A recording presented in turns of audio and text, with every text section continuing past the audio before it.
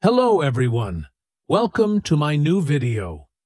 In this video, I'm going to explore an interesting problem. What is the value of -1 to the power of pi? Can you figure it out? Let's dive into the solution. We start with the famous identity. E to the power of I theta is equal to the cosine of theta plus I times the sine of theta. Let's substitute theta is equal to pi. We get e to the power of I pi is equal to cosine of pi plus I times the sine of pi, since the cosine of pi is equal to -1 and the sine of pi is equal to 0.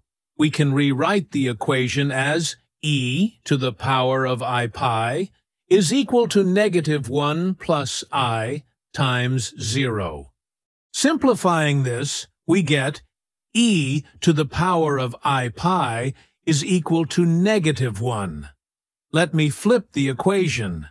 Now raise both sides power by pi, giving us -1 to the power pi is equal to e to the power of I pi squared. Now we again use the formula for e to the power of I theta, and we substitute in theta is equal to pi squared.